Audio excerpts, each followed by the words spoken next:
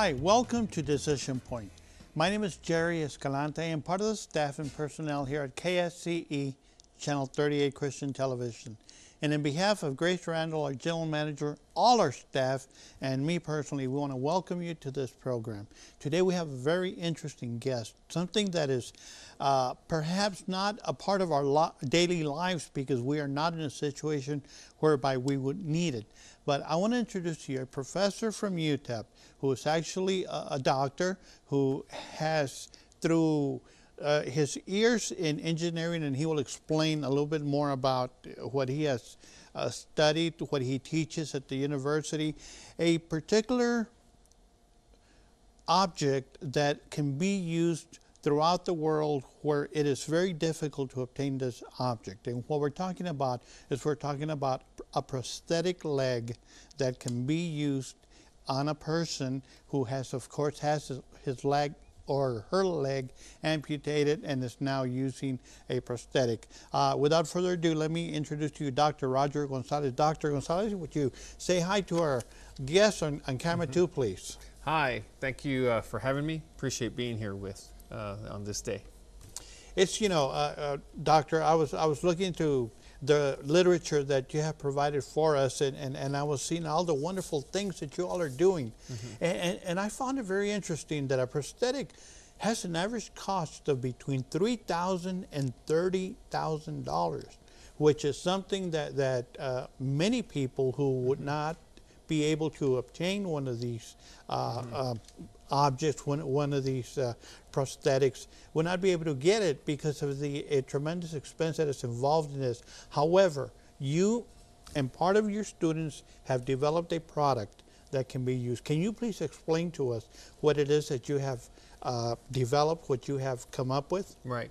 About 10 years ago, I was a professor at a small Christian organization called Eternal University, and decided at that point that we wanted to be able to give back of our skill sets and what we did. And so we developed what we tried to term the lowest cost polycentric knee in the world. And a polycentric knee is what you see right here. It's this device right here that you see, in which this knee helps you to bend your leg like you normally would if you are amputated.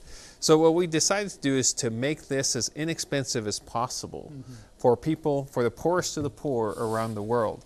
And so some students and I designed that about 10 years ago, and we've been refining it to the point where we now have made this available in Asia, Africa, and Central and South America for patients to be able to walk again.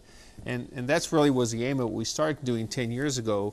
And now in the process of that, I moved to UTEP 2 years ago to be able to continue my academic career as a professor and bring the research that we're doing on this and help getting students involved in the process. So as a native El Pasoan, it's great to be back in El Paso and to be able to share this with you know, students here in El Paso, but also to be able to continue to help people around the world, especially as we're looking at trying to help people in Mexico. In Mexico. Are you doing anything in Mexico at the time? We have not currently. We've been working a lot in Africa and Asia, but in the next year, in 2014, we're going to start an initiative both in Juarez and Chihuahua and other parts of Mexico to really make this available to the poorest amputees in the country of Mexico so they can be able to regain mobility. I want to point out that this is something that, of course, for someone who has had her leg amputated would be such a tremendous need of a first need, because the ability to be able to walk even with a prosthetic leg would be tremendous. But I want to make it clear that right now, because of regulations, we are not able to avail this in the United States. That's correct. The United States has a lot of regulations that are concerned around medical equipment. Sure. And this is considered a medical device. And so we will have a version of this available in the United States, but because of the regulations, it obviously can't meet the cost constraints that we've set for it. Right. And so part of the issue is that eventually when someone comes to us from the U.S. that says, I'm interested in your technology, we're trying to work at a way to be able to make that available. Right. It'll be a little bit more expensive, but still be very affordable. The price that you mentioned, you know, between $3,000 and $30,000 per fitting involves a lot of factors in the U.S. Part of it is very expensive components. because these components are actually made by for-profit private companies Sure. that take a lot of engineering, take a lot of research. You know, you don't make hundreds of thousands of these. You make, you know, thousands of these in which patients are fitted and they have to recoup those profits. It also involves costs regarding fitting, rehabilitation, so these costs start to add up. So most patients really have a hard time being able to afford something like that, especially if they're on a fixed income. So that's why we developed this to be for the poorest of the poor around the world. When we provide something like this for the poorest of the poor, they are probably looking at something that they never thought that they would be able to afford. That's correct. But nevertheless, you are able to provide these for an average price of about $300. That is correct. For $300, this is a person that's been amputated above the knee. For $300, they get the actual knee joint, they get a pylon, and they get a foot. This is an example of Bangladesh. This is a little bit different, but we provide everything that you need. All you need to do is actually take this componentry, or the what we call the hardware, to a prosthetist, and then they will fit you. Okay. And there's some additional costs for that, but to make a whole system available for $300 is actually quite an incredible feat. Well, it would be incredible because you're talking about the hardware, which is actually the part that works. The rest would just be aesthetics, wouldn't it? Correct. So what you see here is, if you're, this is what we call a cosmesis. Okay, which it's just a fake covering, so it looks like a thigh. But realistically, this doesn't play any functional role. All the functional role lies inside this whole system. So if somebody were to wear one of these prosthetics and they for some reason couldn't afford this portion, they wouldn't really even need it, would they? That's correct. If they're okay walking around with the hardware showing. Right, that's why we call it cosmesis or cosmetic. In other words, if you have pants on, if you have shoes on, really no one sees beyond the pants or the shoe to really understand that that's essentially just cosmetic covering. So that's actually part of what helps us keep our costs low, is we have to make decisions about what's really important. And we've really focused in a lot on, let's focus to put our resources and our money into helping somebody walk functionally again. So we're looking at patients that do more than just go from the kitchen to their bedroom 3 or 4 times a day. We're looking at patients that want to walk several miles or kilometers a day. Somebody that still says, you know, I have my livelihood, I'm still strong, how can I still regain that mobility? And one of the things we've seen around the world is that, and especially in the poorest parts of the world, walking is so essential to what we do. You know, in the United States, we're used to cars, and so walking is essential. And we even have, for example, in parts of the world, a carpenter who is wearing our leg. And you think about, well, what's a carpenter doing? He's working with his hands. But if you allow him to walk again, he doesn't need a crutch. And therefore, he's just able to use both his hands in doing his work. So it's amazing how much mobility plays in a role into helping you be able to be self-sufficient again. Right, because what happens, like in the case of the carpenter, his hands are freed up for him to be able to accomplish a task that he's looking to accomplish. Now, let me ask you a question. I know this is kind of putting you in the spot a little bit. How long have you actually and practically been offering this leg internationally? Well, we started offering just our knee joint, okay? And then the clinics would put the rest of it on it. We've been doing that for, gosh, 9 or more years. We have started offering our entire system. So many clinics came back to us and said, well, we really like your knee joint, but we really want to have the rest of the leg. And so we've been working hard at putting together the rest of the pieces together so we could offer one complete package, which we call the mobility box. We put everything in a box to give you mobility. And in that box has everything you need other than your socket that you can actually take to a clinic and say, I want to be fitted with this.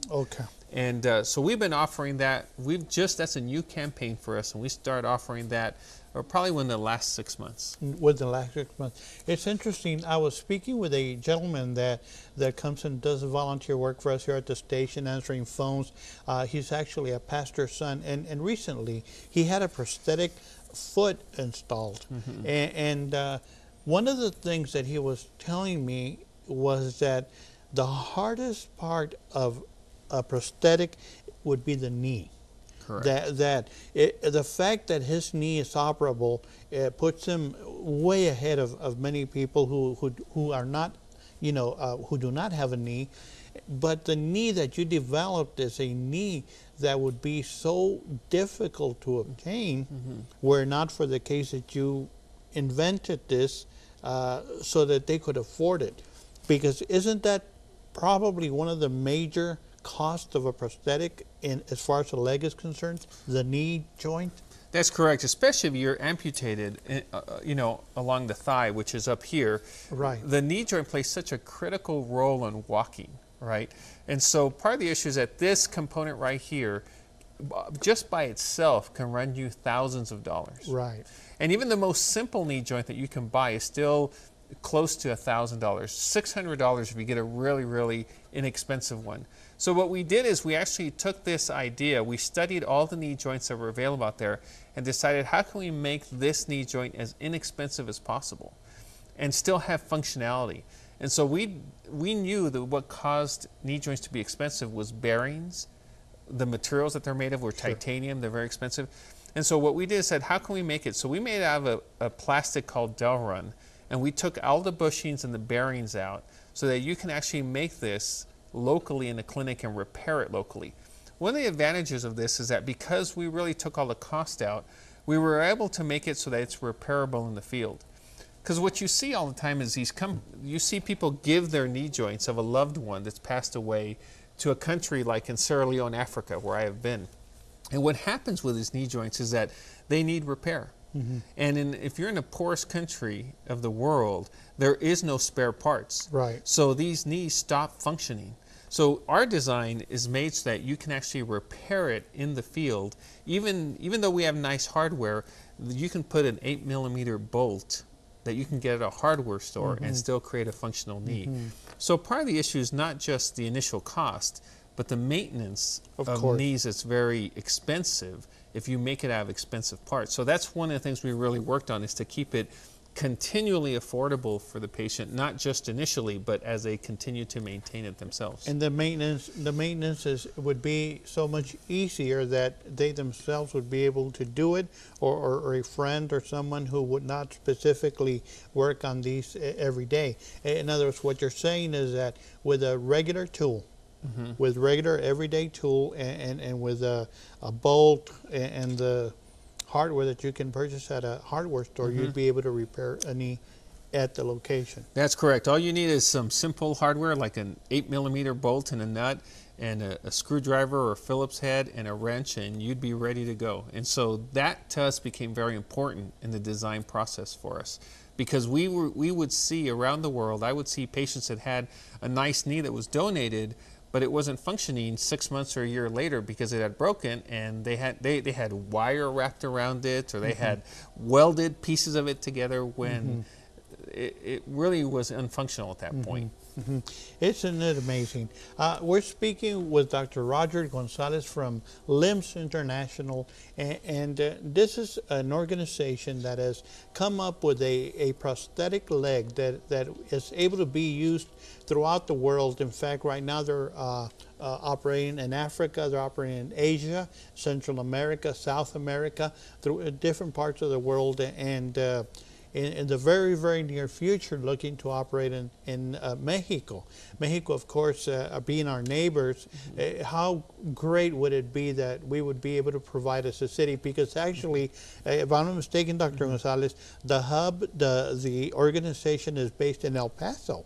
That's correct. We have our international headquarters downtown El Paso, and we have our research labs in an agreement with UTEP, where we do a lot of our research and other components that we're developing. We're developing upper extremity components. We're developing really more sophisticated feet, and we do all that research based out of UTEP. And that's been a great relationship between my background as a biomedical engineering professor and Limbs International, that we can be based on campus, and students, undergraduate and graduate students, have a big participation with us in what we're doing. Dr. Gonzalez, let me ask you this. Again, putting you in a difficult situation. You, of course, have been doing this for about 10 years, 9 years. The knee was actually put out in the market, just for lack of a better term. But in your experience, have you seen people that have started using this prosthetic and have been able to see them a year or 2 or 3 later? What kind of testimony would you offer as far as how this has worked? You know, there's 2 patients, Peter, right, and Joseph in Kenya that we started working with 10 years ago. Okay. The very first time we looked at knee, we put it on him. And Peter is one of the patients that you can go to our website at limbs.org, and his story is profiled. He got attacked by a hippo in Kenya. He was out swimming, washing his clothes in a lake, Naivasha, which is outside of Nairobi, Kenya. And hippos were swimming in the lake. Now, hippos are really interesting because they look like very calm animals, but they're actually pretty violent animals, especially if they get upset. So a hippo attacked Peter. And in that, the hippo bit his leg across the knee and then flung Peter around, then just kind of threw him on the beach. The hippo went off, and Peter was going to die there.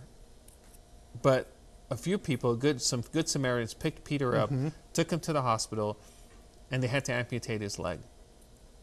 Peter came to us, and we fit him with our leg.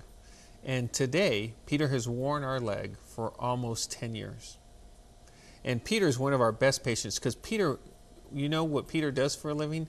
He takes census for the Kenyan government. So he's all over the place. So he's walking around everywhere. And he really puts our leg to a test on our knee. And every time we try something, I give it to Peter because I know he'll test the heck out of it. So Peter today was single then. Today he is married and has kids. To me, that's a best testimony. Of course. Because if you're a young lady, you're going to marry somebody that can provide for your family. Of course. And you would not do that unless you felt that that patient, that husband of yours could provide for you. So Peter today is out working. He has a job. The other patient carries windows. They manufacture windows, and he carries windows from the manufacturing facility and loads them on trucks. He could not do that if he didn't have a leg. So part of the issue is we're seeing people's lives changed, not just because they walk again, but because it gives them a sense of hope. Right. You know, you can imagine if you and I lost our leg, what could we not do? Let me just give you a really clear example. You and I take showers. Yes. Every day. What would happen if we only had one leg? How would you move around the shower? That's unimaginable to me, really. We would have to hop, right? And what happens if you hop? You could slip and fall, right? So part of the issue is creating a sense of independence where you have mobility to be able to do the things you once lost. So it's not just about losing your ability to walk. It's about really losing the sense of, you know, independence that you need to regain this mobility. So one of the things that we're doing is working with organizations around the world, churches, community groups, to be able to say, partner with us so we can help amputees not just walk again, but regain the sense that they lost when they lost their limb. Well, that is really, truly amazing. I have a personal question in regards to what you have elected, what you have taken on as a calling, really. You are a mechanical engineer. Correct. You could be designing bridges, you could, and you probably do. You could be designing buildings, designing trains, designing so many different things. What led you to actually follow this specific organization, this specific need that needed to be filled? You know, I grew up here in El Paso, and in growing up, my parents used to go to Juarez about once a week to do some shopping. Yes. And I remember being in junior high and going over once a week with Dad.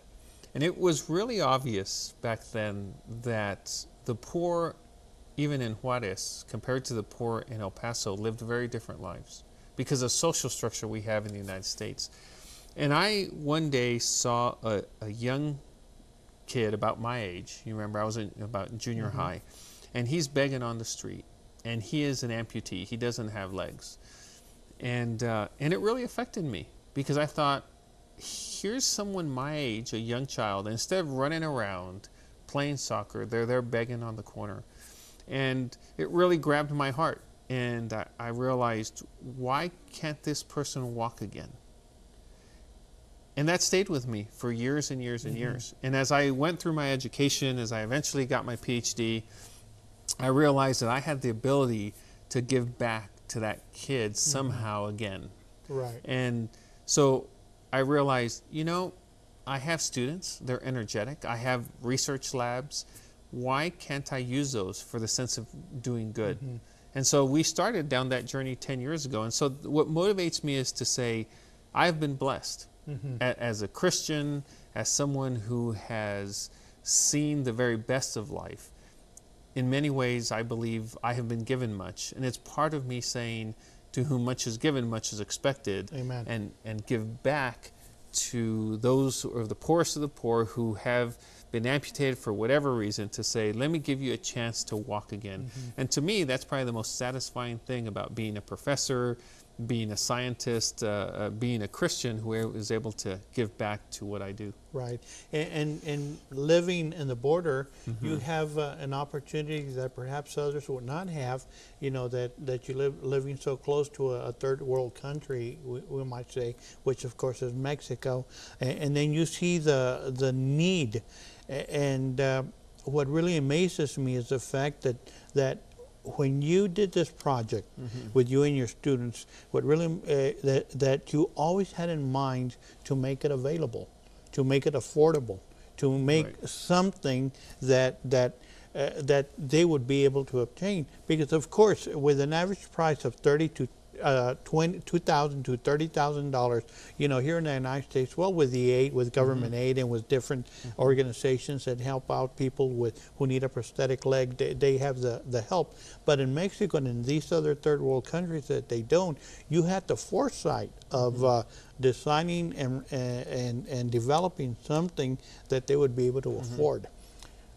We mentioned that each one of these has an average cost of about $300, not including all the cosmetics about it, but with $300, and after they put their cup, after they put their, what did you call that? We call this a socket. A socket. Once that socket has been, because these are custom. Correct. These are custom made. Sockets have to be custom made. Right, because they have to fit the stump. Right, of the patient. Of the patient, they have to fit the stump, so they would have to be a specific diameter, they would have to be a specific length, so they would have to be custom made. So, and after they do this, for $300, they're able to have the actual hardware that makes it operate and make it work. How many, if you can even give me a ballpark figure, if you can think of something, how many have been already provided for people throughout the world? Well, this knee, where we came up with, I'm pretty confident we're easily over 1,000. Is that right? One of the things that's really hard for us is, for many years, we have taught in Senegal, which is in Africa. We taught in Haiti, down the Caribbean, taught in Bolivia. So we taught them how to make this knee locally.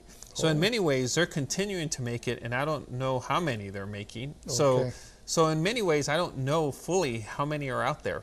But I hear people come to me. For example, I had a friend come to me and says, I saw your knee in Afghanistan. I've never been in Afghanistan. And so seeing someone tell me that they saw our knee in Afghanistan was like, that's really great. They saw it in Kabul. I've seen people come to me and tell me from different parts of the world, when I go to international conferences, and says, yes, I'm familiar with your technology, and we've seen it in these countries. So part of it's been neat to see that that this technology has been able to impact a lot of people that I've never even seen. Right. So that's been pretty fun. So, and it has been rewarding for you. I would imagine developing something that I really believe that this is a calling, a true calling of the Lord placed in your life from a very, very early, very young age, and are now actually seeing it come to fruition and hearing of people throughout the world using it. Family, this is what it's all about. We get a calling from God. It comes into our heart, and we respond to it. We see a need, and we feel it. And the Word of God tells us in the 15th chapter of the book of John, that we are the branches and he is a trunk. And the way that the Father is glorified is when the branches bear fruit. And in this case, we have a situation where people who would otherwise not be able to walk, otherwise not be able to do their tasks, work, even be employed and do the different things. Imagine Peter, a census taker, which means that he's all over the region in the furthest confines of his village, of the world, taking a census of who's who, where's where, and where everything is. And he's able to do it through the use of this. In the future, we will be talking more. I'm going to continue inviting Dr. Roger Gonzalez so that he can be with us and see how we can help. Right now, you can go to the website. It's www.limbs.org. www.limbs.org. And you'll be able to read the testimonies. You'll be able to read all the wonderful things that are taking place. And in the very near future, we will be providing these in Mexico. We'll be providing them in Chihuahua, Juarez, Ciudad Juarez, which was where originally the seed was fermented, and then later it became the fruit that he is now, and we are now able to harvest. Dr. Gonzalez, thank you so much for being with us. It's truly an honor to know you, truly an honor to be able to be a part of this in our own little way, to let the community know of what El Paso is doing, and that you really make our city proud. Thank you. And once again, you know, if you want to say a goodbye, have a minute or so. Thank you for having me, and thank you for time together. We are really here to try to make a difference, and in a sense, all of us at Limbs International, from the staff to the board of directors, are really committed to making a difference in people's lives. We live by very Judeo-Christian principles in which we believe that we have been given much, and we're working hard to use our gifts to meet the needs of those of the poorest around the world. Thanks for having us. Amen. Amen. Truly our pleasure, truly the pleasure of KSCE to have such a fine organization represented here in this program of Decision Point, and so proud as a city, so proud as a community that we are able to provide these legs throughout the world. Even though it is the idea and born of one man, it is the effort of many who have actually made it happen, who have actually brought it to fruition. Once again, thank you for being with us here in Decision Point. Thank you, Dr. Gonzalez. Thank you. And always keep him in your prayers. Let us do that so we can be with him. Thank you.